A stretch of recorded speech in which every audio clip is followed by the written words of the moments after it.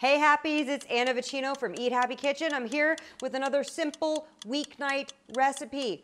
Low carb, NSNG, no sugars, no grains, keto, whatever you want to call it, we're eating real food. Is real food keto?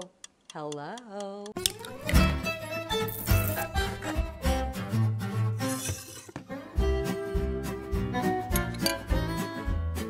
Today we're making lamb chops. People tell me, no, I don't like lamb. And I'm like, you do like it, you just have never had good lamb. Then I'm gonna set you up with the good lamb. I have some beautiful lamb chops from my local CSA called Motley Crue. Shout out to Motley Crue, not the band. I'm talking about the ranch where they raise the lambs. These beautiful lamb chops are ready to go.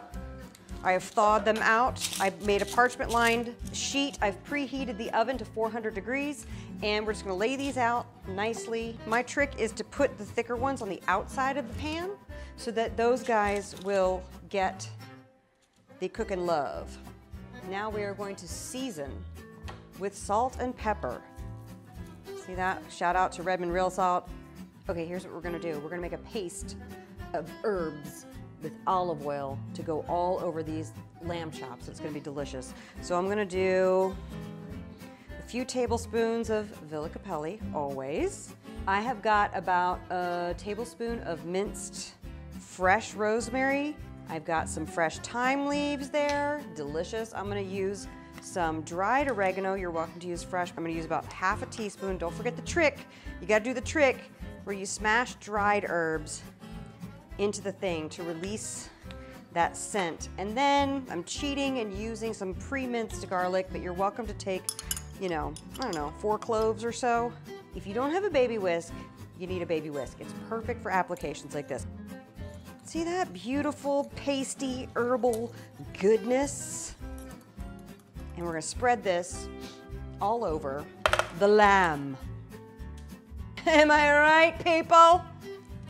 This delicious coating will cook down and flavor the fat that's on there, and it's gonna be so delicious. And now we're gonna turn the heat on here. We're just gonna brown these for a minute on each side. Get that pan nice and hot.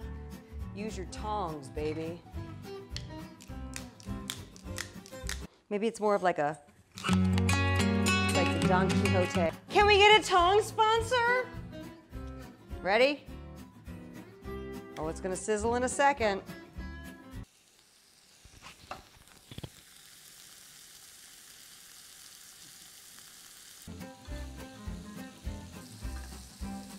Oh, they're sizzling.